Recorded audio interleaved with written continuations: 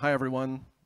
I'm William Morgan. I have an official title these days. I used to be the person who speaks a lot about Linkerd. Now I have an official role in the project, which is called Director.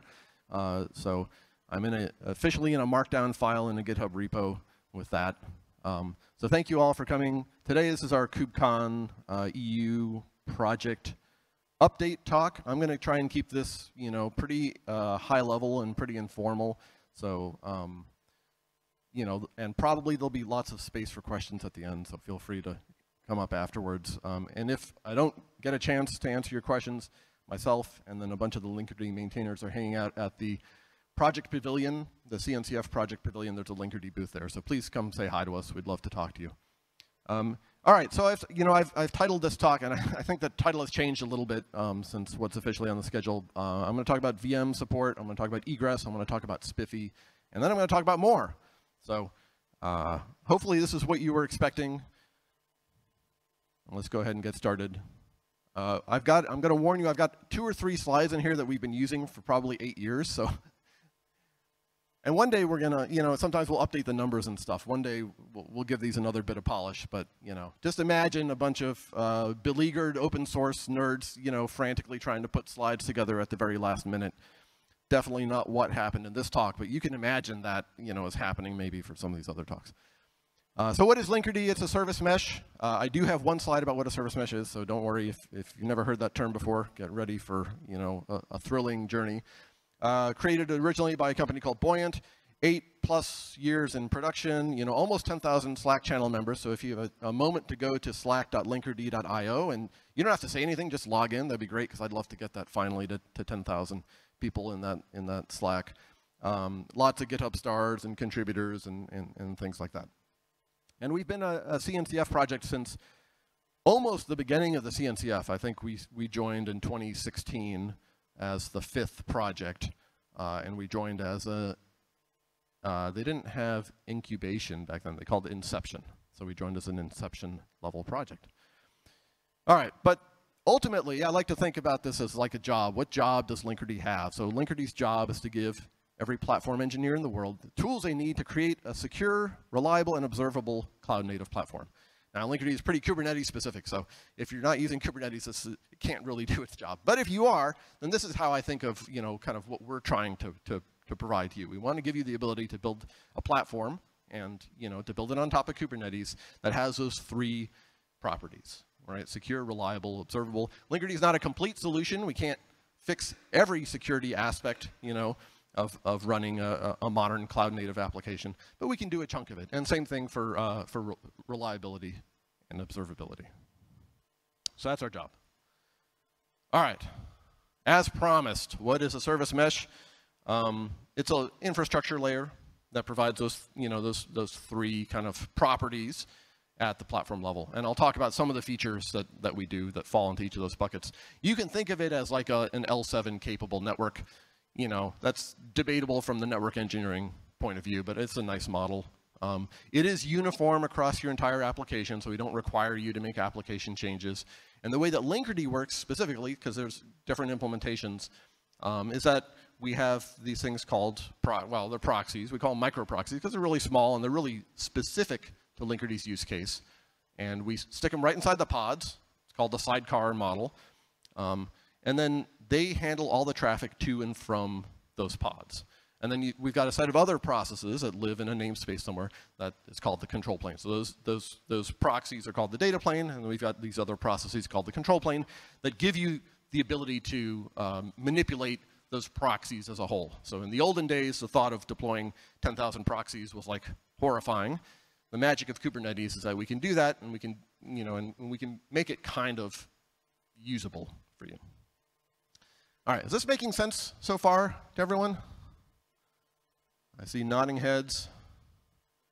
All right, good. Okay, one talk happening at this conference that I want to call out right off the bat is, I'm going to talk a little bit more about Rust in the proxy, and that's kind of, what the interesting kind of story has been for Linkerd so far. We actually have started to introduce Rust in the control plane as well. And that is a little more interesting in the sense that that is a part of Linkerd that has to interact with the Kubernetes API. So the proxies themselves are actually totally independent of Kubernetes. They don't know anything. They're specific to Linkerd, so the proxies themselves only talk to the Linkerd API. They're not general purpose proxies. They're not like Envoy. They're not like Nginx. But the proxies don't know anything about Kubernetes. In the control plane, of course, your whole job is to interface with Kubernetes. So we started to do that in Rust. It has been complicated, let's say. It's been fast, safe, and sane, apparently. So please, if you have time tomorrow to catch this talk, Matej, one of our Linkerd maintainers, will be talking about some of the work we've been doing there. All right.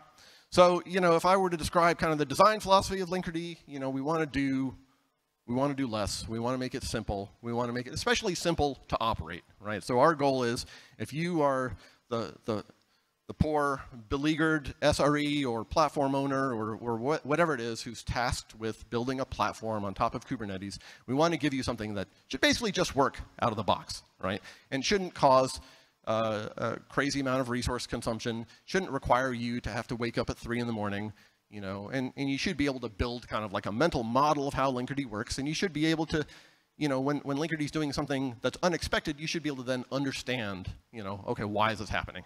Now, that's the goal. We're never perfect, but that's kind of our design philosophy, and that's informed a lot of the way that we've developed features and the architecture and even the choice to use sidecars, which is maybe a little, I wouldn't say controversial, but is not the only option in the modern service mesh ecosystem. All right, so what makes Linkerd unique? Many things, but one big one, kind of from the architectural component, is we build these we build it on top of these Rust proxies, and these micro proxies are custom built for Linkerd. It's a part of the stack that we own, we control, and Rust gives us a whole bunch of cool properties. So if you're a languages nerd, Rust has very powerful and sophisticated type system. Okay, it probably doesn't impact you in a direct way if you're a consumer of Linkerd, but if you're a programmer, it's cool.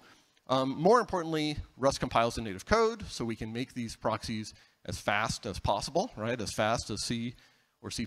That's really important for a proxy. Go is great, and there's lots of components of Linkerd on the control plane side that we do in Go. On the proxy side, we really need something like Rust so we can be as fast as computationally possible. And then it also gives us these really nice security guarantees. So the whole point of Rust, the reason that language was invented more or less was so you can have a language that's as fast as C and C++, but that circumvents an entire set of memory safety vulnerabilities, buffer overflow exploits. It's a whole set of memory management stuff that Rust can enforce for you. And so if you're building a security-focused product, that's a really, really powerful property, because it means you get to avoid a whole bunch of like the classic issues that you see with languages like C and C++.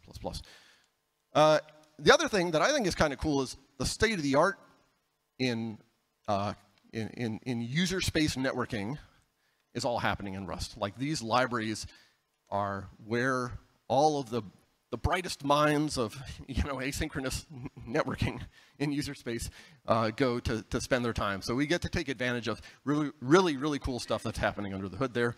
Ultimately, though, from the operator perspective, right? So that's kind of like the design perspective. From the operator perspective, we really want this proxy to be an implementation detail. So we don't want you to have to think about the proxy as like a new operational component that you have to care for and feed and maintain, right? And if you're familiar with, the good old days where we had our Nginx in the front and then our Rails app and our database, like each of those components required, a lot of care and feeding.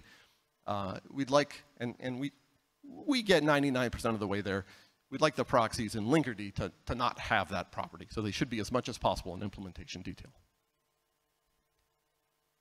All right. How's everyone doing out there?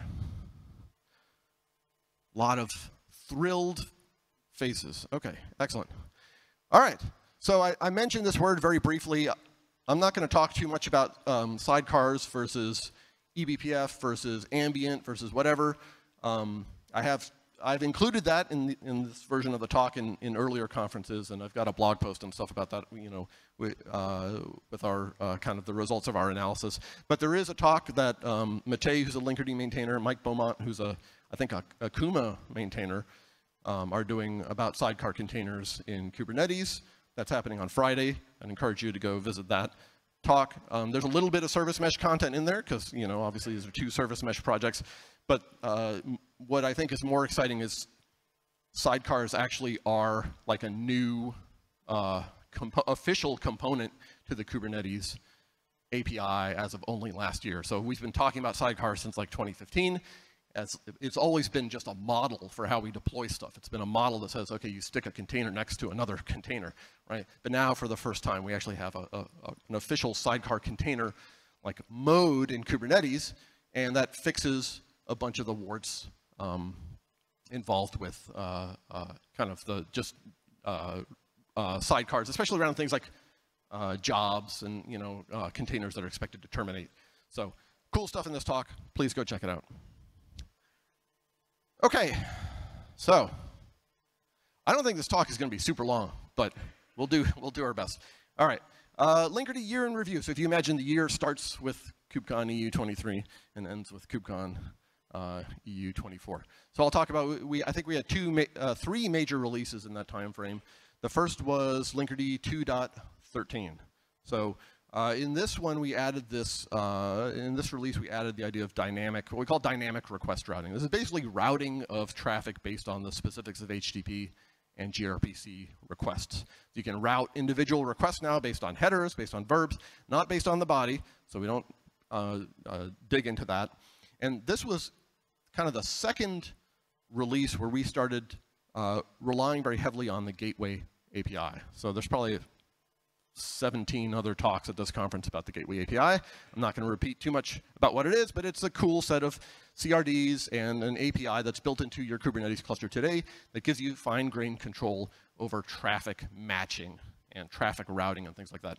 So the vision for Linkerd is, Gateway API is still kind of evolving, especially in the service mesh space, but we're tracking that evolution, and I think the vision for us will be, at the end of the day, you're basically configuring Linkerd almost entirely through Gateway API primitives. And then you have some really nice advantages. A, they're on your cluster already, which is nice, right? We don't have to install a whole bunch of new CRDs. And B, it's the same configuration that you potentially could be using for your ingress and maybe for egress control as well. So there's this glorious future that you can all, a glorious YAML-based future that you can all envision where you're using Gateway API types to control kind of every aspect of L7 traffic routing in your cluster. We're not quite there, but we're taking steps in that direction. So yeah, Linkerd 2.12, we introduced that for some of the authorization policy stuff. 2.13, we started using those same Gateway API types for this request routing. And there's some cool examples of things you can do with this. Usually you have to do a little work to actually get to the point where you're doing things like sharding per region because of the nature of how the Gateway API types work. But it's now possible in a way that was not possible prior to 2.13. Okay, the other thing we added in this release was circuit breaking. So this is the ability to know when an endpoint is failing and to stop delivering traffic to it. And again, Linkerd, remember, we're operating in L7 world. So by failure, we don't mean it's refusing connections, although that is a class of failure that we can detect. But we mean, oh, it's returning 500s. So if you're talking to an endpoint that's overloaded and it starts returning 500s, rather than adding more load and making things worse, by retrying or whatever, we can short circuit that and we can say, let's back off, let's not send any traffic there, and let's let it recover, and then every once in a while we'll try, and we'll say, oh, it's ready, it's healthy now, and we'll kind of gently ease traffic back onto it.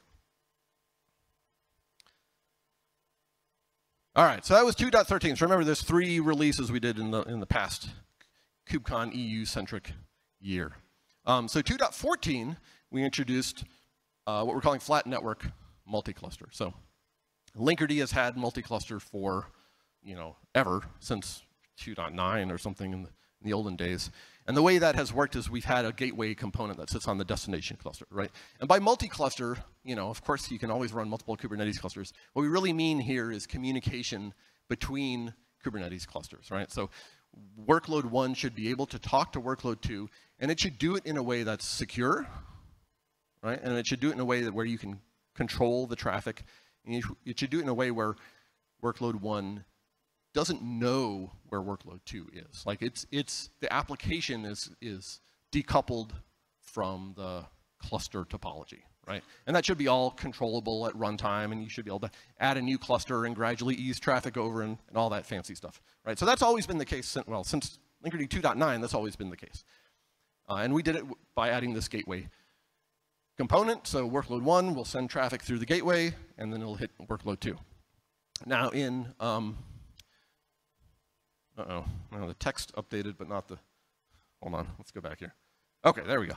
If your underlying network allows pods to route traffic to each other anyways, then we don't really need that gateway component. It's just another thing to run, another source of latency. So we added the ability for you to just have direct pod-to-pod communication while still preserving all those same properties of mutual TLS for security and the dynamic request routing that we just talked about. So, and the reason why this came, kind of in 2.14 is we started seeing a lot more planned use cases for multi-cluster Kubernetes. I think in the early days, the majority of the multi-cluster use case that we saw were kind of evolved use cases, or like you started with one cluster and then some other team added another cluster, and you're like, oh shit, now I need these two things to talk to each other, right? Or you acquired a company, and that company had their clusters, and so you kind of like got into the state where those clusters were kind of naturally running in different networking environments or different clouds or whatever. Now, a few years into the into the present, we're seeing a lot more companies that are saying, okay, we're gonna deploy 70 clusters, and we're gonna do it on purpose because we want these, we want the high availability or whatever it is. And in that world, you tend to have a lot more planning that goes into underlying networking infrastructure, and so you see a lot more of these kind of shared flat networks. So this is a nice property to have. Making sense so far? Okay, I talked about Gateway API. I'm not going to get too much into these gory details, though. If you love API conformance and all that stuff, plenty of other people to talk to about. But like I said, our goal is we did achieve conformance in 2.14. This is kind of a moving target, and we're going to keep up with the moving target and move us all towards the glorious YAML-based future that I alluded to.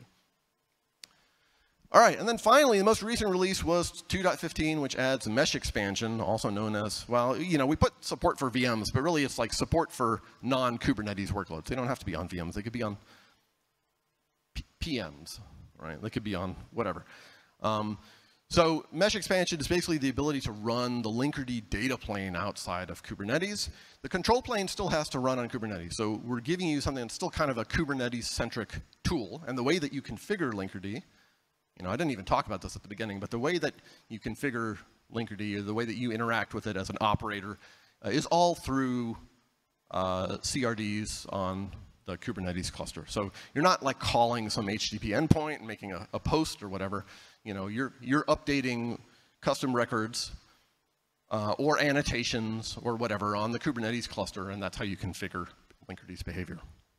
And so, in this world, you can now run the proxy outside of Kubernetes, right? You can connect it back to your control plane, and you can get the same properties that we've been giving you for pod-to-pod communication now for pod to external communication, and sometimes back to internal as well. We had to solve a bunch of interesting problems, I think, to do this. In Kubernetes land, Kubernetes provides us a whole lot of stuff that we can use, right? So, for example, it provides us things like service account tokens. We can use that to bootstrap identity, right? Once you're in VM land, well, you don't have anything. You just have a process running on a machine. Kubernetes provides us with the ability to, transparently inject the proxy into a pod based on an annotation, because that annotation then triggers a mutating admission webhook controller, blah, blah, blah. In VM land, you don't have any of that. You just have a process running on a machine, right? Kubernetes gives us the ability to, gives us some guarantees around our ability to manipulate L4 traffic so that we can make sure that all TCP communication gets routed through the proxy in the pod. In VM land, we don't have any of that, right? So there are a bunch of problems we had to solve here. One interesting aspect is the identity component, especially, is solved for us by another CNCF graduated project called Spiffy. And Spire is like the implementation of Spiffy. So we imported Spiffy into the project, or we adopted Spiffy for identity for those workloads.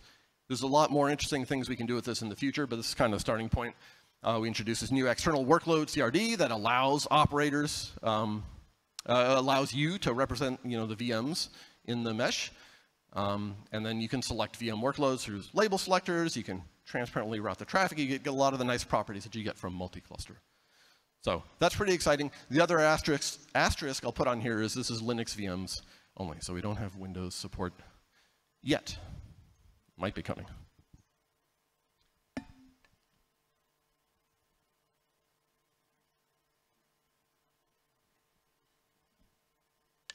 All right, and if you like Spiffy and you like mesh expansion, we've got another great talk tomorrow from Zahari, who's one of our Linkerd maintainers. I'd encourage you to go check that out, because this is where you get into some of the gory details and the technical trade-offs. I'll leave that up for one more second.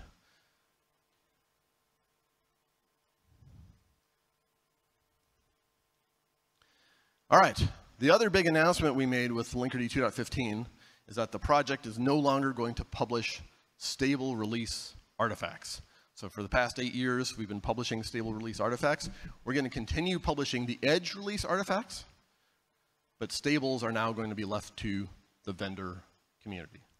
So the edge release artifacts have all the code in the main repo up to the point where they were cut. That means all the bug fixes, all the security, remediations, all the latest features. We run edge releases ourselves in production. They're great.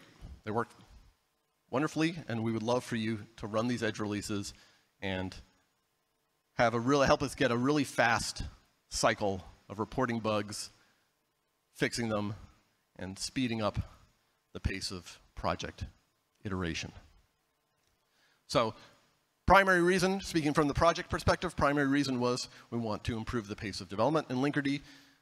Release engineering is a lot of work. Anyone who's been in that role knows just how difficult it is, especially when you get into the cherry picking and backporting of changes. That work is kind of orthogonal to what we were doing in Linkerd to develop features. We need that rapid feedback loop. And ultimately, there's a vendor community around Linkerd that we think can do a better job with stable release artifacts. So that's a change for many of you that will require a little bit of thinking through how you want to upgrade Linkerd and things in the future. I'm happy to answer questions about that, either in person or in front of the crowd. All right, what's coming next? So this is my tentative roadmap, and I put tentative on there because we are a pretty nimble project, and we can reorder stuff, especially when we have really clear, compelling use cases, when we have users who are like, this would solve a big problem for us. Those are all ways in which this roadmap has shuffled. One thing that we've gone back and forth on is the prioritization of egress versus ingress. I think where we've landed on that is the very next set of, the next major release, 2.16, will be focused around egress control. And we're going to, Ingress, which is a much harder problem, we're going to start some of that design work now, but I think we're going to land that in 2.17. I would expect all of these, 2.16 and 2.17 to land this year. So we're not talking 2025, but that's kind of the ordering that we have so far. So there's a little bit of cleanup. If you read through my 2.15 announcement, we,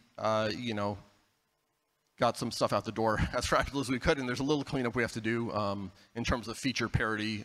Gateway API parity, we have these two, if anyone's using service profiles, we're kind of in this in-between situation where some features are on service profiles, some are on the gateway API types, and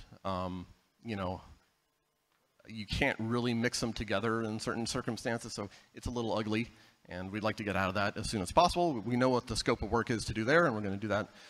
Mesh expansion for private networks. I talked about the shared flat network. That's a use case where mesh expansion works today. When you have private networks and there's a gateway component, okay, that's something that we need to add. Again, the work is scoped, and we know what we have to do. There's a couple other little cleanup things that'll happen in kind of the 2.15 timeframe. 2.16 IPv6 support. Okay, we should have had that a year ago, but if you're watching the GitHub repo, you'll see some of those PRs landing already. So, that's in late stages of execution.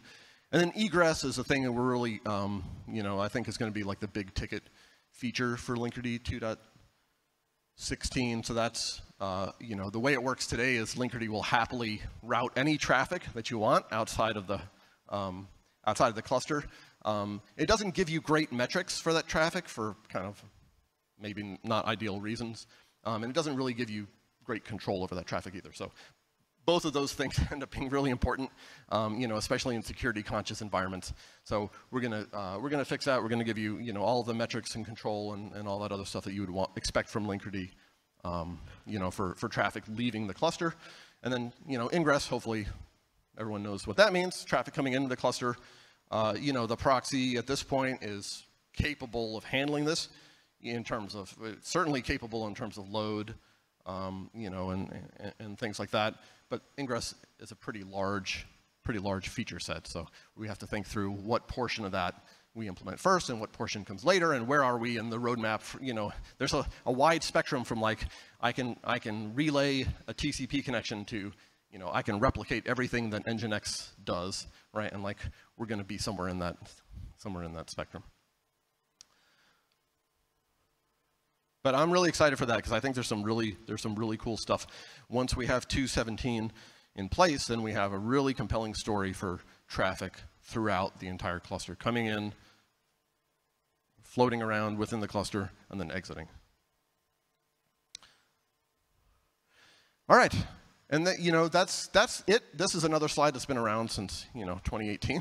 So please get involved. This is all just as true now as it was then. Development is all happening on GitHub. Everything's Apache v2. It's a CNCF graduated project. Like none of that has changed.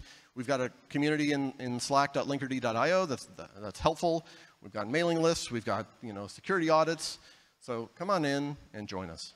I'd love to have more folks involved in contributing, in testing, and in helping other users.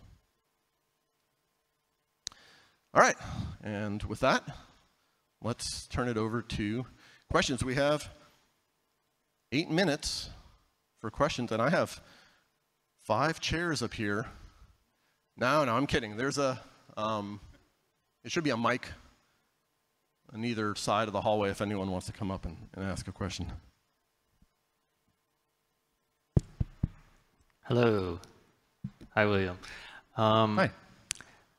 So addressing that change in 2.15, if I'm putting on your open source hat, if I'm a user, how would I build release artifacts? I'm not asking for the full answer, but how would I go about building release artifacts for 2.15 where is 2.15? Like it's not a tag yet, is it? Yeah, so there's no tag for 2.15. We've considered, there's an edge release that basically is what would be tagged. So we've considered like, well, maybe we just tag that and like, get on with it.